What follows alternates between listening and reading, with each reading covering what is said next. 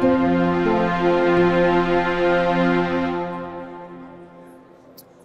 this is Stephen Lautens with Investor News, and today I am talking to Dr. Roman Stiftner, who's come to us from Austria, and we're going to learn a little bit more about the EU and its involvement in the mining business today. So, Dr. Stiftner, thank you very much for joining me.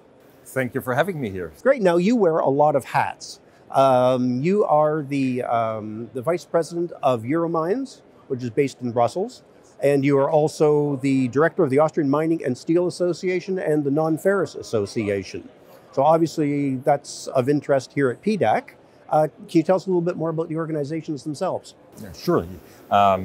This association represents the interest of the industry. The Austrian mining, steel and non-ferrous metals industry is very much keen to get international representative and recognition.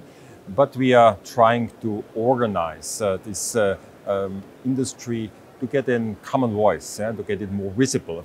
Coming from a small country, it's sometimes important to collect a bit more the strengths of a common voice and be vocal in this way. And Euromines is the umbrella association for all the member states in the European Union, and is collecting all the voices of the industry, the mining and metals industry and refining industry on the European level. And that is what Euromines is. Having a voice to the European Commission, meaning the European government, to the European Parliament, and to the European public. And that's how it works, that we try a bit to explain that mining is a prerequisite to get our continent and even our planet carbon neutral. Now, Canada has traditionally looked south.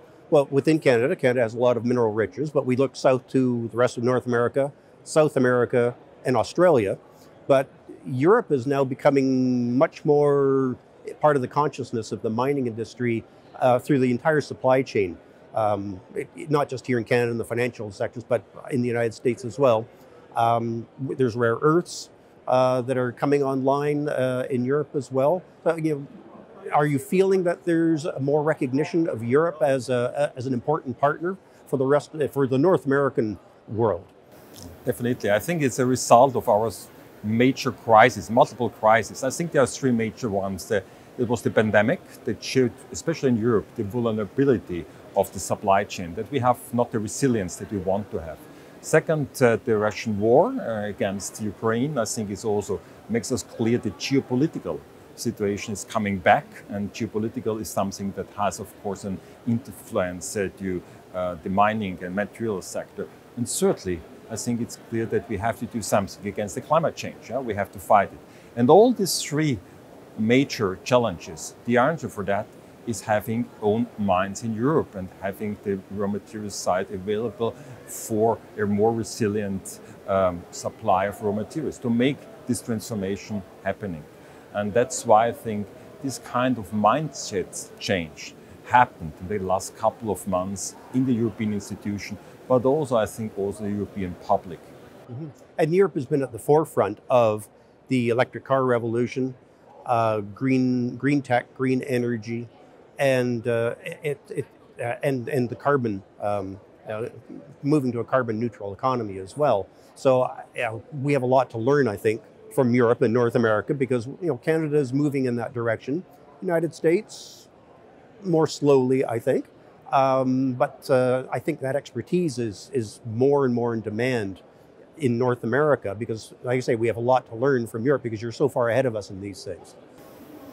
I think we have to join the forces. It's very important that we share our common values. I think these so-called ESG credentials are very important to share. I think the consumer in the Western world wants to know where the material is coming from, and he will have a good feeling when he's buying or she's buying a product. Yeah? And in the end, to have this kind of definitely defined minimum standards worldwide is a prerequisite. And I think this is a bit that distinguishes the Western world to the other regions. They might not have this kind of attention to these criteria. And this is something that we can really maybe have a better cooperation and more intensive cooperation. And to make it clear, in Europe, there are definitely some raw materials available. So there are some mines that we can even do bigger or open it. but we are not self-sufficient, so we need strategic partnerships. And that's why we are here also in PDAC, that's why we are here in Canada, because it's a country that can deliver a lot of these raw materials for the sake of a good, let's say, development of the common economic situation in both countries and regions. Now, I know Austria has lithium deposits, copper, but like you say, some of these are very ancient mines in there, and there's challenges in doing that, both environmental and in finding finances and all the rest. Is PDAC important? An important thing, or how is your message being received at PDAC? Let me ask it that way. I think I got a lot of positive response as I announced that we are having deposit for lithium, and we are.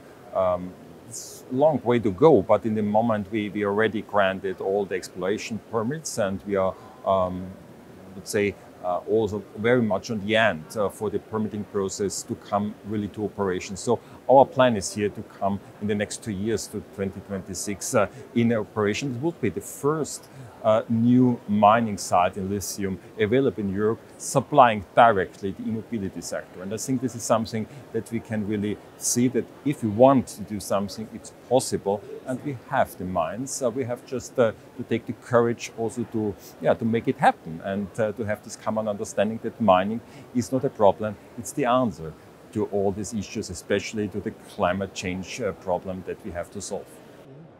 No, that's a great message, and I think there's a lot of uptake on that here. I think people are starting to realize that, not just government to government level, but the people who raise the money to invest in projects are starting to look for safe, reliable jurisdictions that are interested in building the new economy and finding the raw materials. And I hope you're finding lots of success here. Yeah, you said for the investor, it's important to have a clear, I would say, long-term strategy and a jurisdiction that is really reliable. I think this is something that we now established with the so-called Critical Raw Materials Act. I think it was a good piece of legislation that the European Commission was more or less now elaborating, and it's in the last phase of adoption. Most likely it will be done in the March, April time, and then we have a really clear piece of legislation that is valid in all the member states in a direct form. So the investors can be sure that we have a clear timing for granting permissions, and also to make to keep the risks in investing in a mine very, very little. So de-risking, I think, is something that we have really to keep in mind, and we think did it so far. Well, I've certainly noticed a lot more awareness of the EU at this PDAC more than previous PDACs because of, like you say, the world crises that we're going through. And so the attention is shifting to stable, reliable partners who we may have ignored a little bit in the past, but it's nice to see that the EU is being top of mind again. So thank you very much for coming, and I really appreciate your taking time. Thank you, Stephen. Thank you. It was a pleasure. Enjoy the rest of PDAC. Much fun. Thank you so much.